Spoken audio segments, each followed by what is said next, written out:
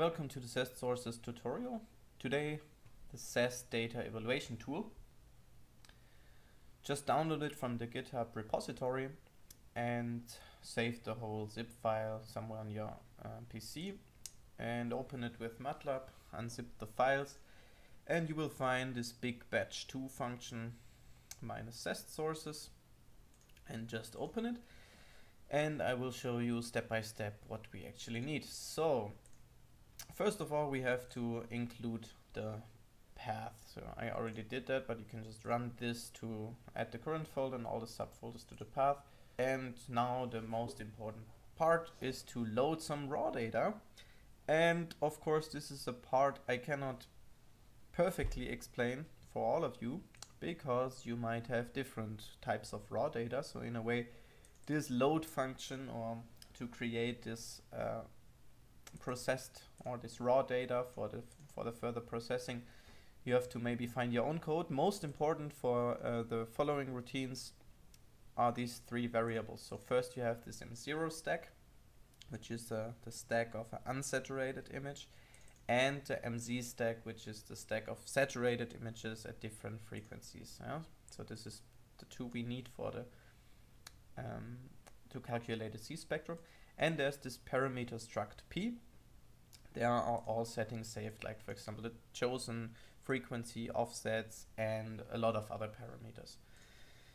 So this load function is actually written for like DICOMs and in a very specific manner, but you can also go to this load batch file where it's described, or where there are different functions. So this is for Siemens data, for example. But if you have, for example, Philips data, so here's just an example, you have somehow to read these rec and par files and get the signal of these images, or these signal files. And here, for example, it was like that the first image is the unsaturated image and all the others are the saturated images. And I just stored that into in those variables. And the frequency axis is now given in this parameter struct, so parameter in the sequence, and this is the omega for the offset. And here you just give them like manually, so it's like from -5 to 5 ppm and in 18 equidistant steps. And there are some more parameters you have to give for the MATLAB routines, which are required. For example, the lower limits of slices, so your lower slice you want to evaluate in the upper slice. If you just want to evaluate one slice, this is 1 and 1, for example, or 8 and 8. Okay, you just give that, and then you can go back to the batch and actually have these three variables. So you can also find some example data, which is human brain data, here. So I have this M0 stack, MZ stack, and the parameter P. I also loaded already a T1 map, which I already evaluated, and the B1 map and the external DB0 map. T1 map was acquired with an inversion recovery. B1 map and the B0 map was acquired with this Wasabi technique. Alright, so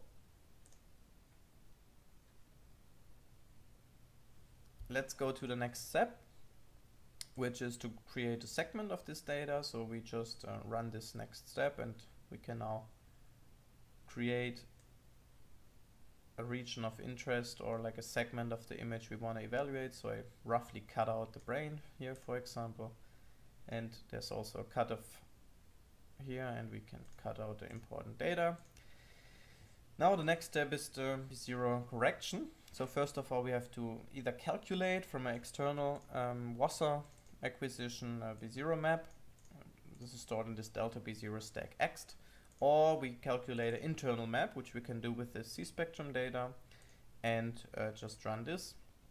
And now the minimum of the C spectrum is actually fitted, or by a smoothing spline algorithm, fitted and localized, and this is written in this variable db0 stack internal.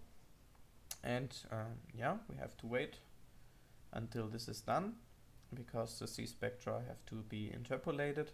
And then we can go to the next step, which is the actual B0 correction. So you just give the, either the external or internal B0 map, You can use a phase mapping method or whatever and just calculate this corrected stack.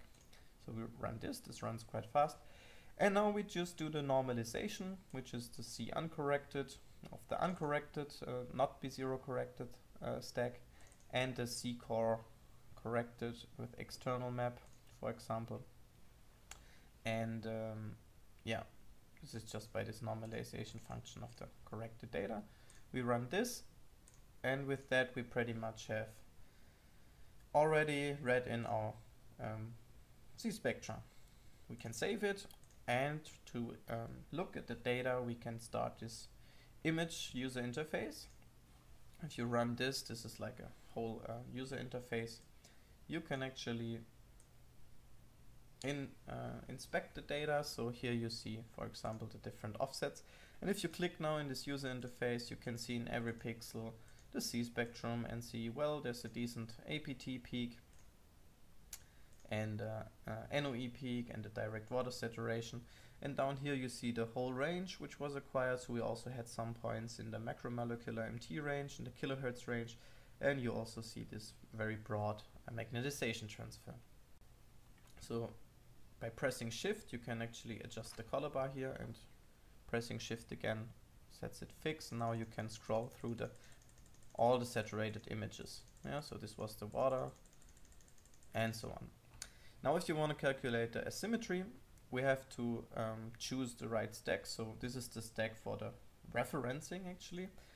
So this is for the fit functions later. If you want to just calculate asymmetry, you pick raw here. Now to be able to calculate the asymmetry, the C spectrum is again interpolated and flipped. So we use the flipped C spectra to calculate the linear difference here, yeah? And then this corresponds to the MTR asymmetry.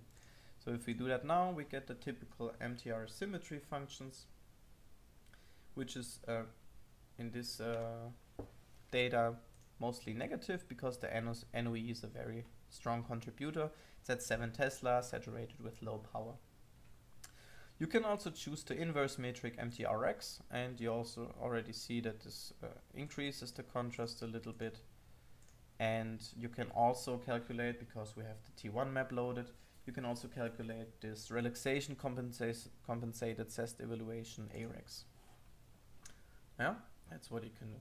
If you want to draw a ROI here and do some ROI evaluation, you can click this ROI spec button here.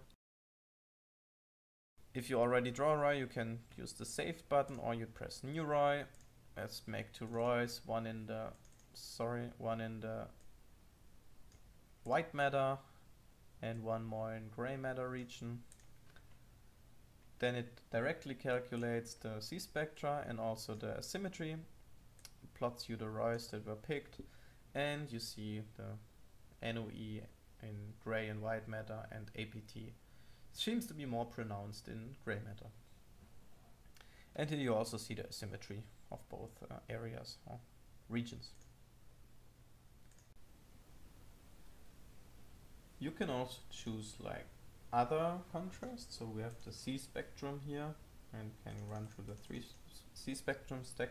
You can also load the uncorrected C spectrum, which is a little bit shifted then. You can load the T1 map and, for example, draw ROIs according to T1.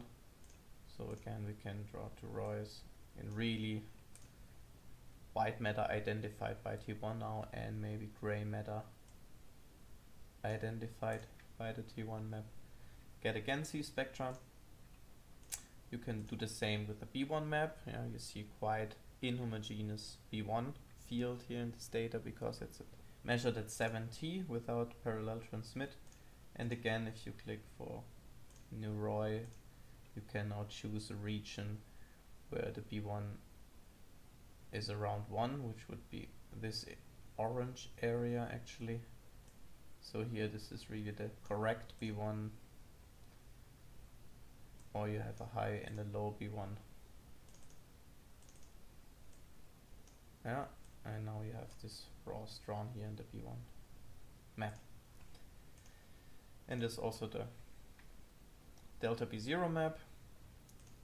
and of course the unsaturated image. So with this you have the basic CEST evaluation. If you're interested in fitting C-spectra pixel-wise, check out the next video.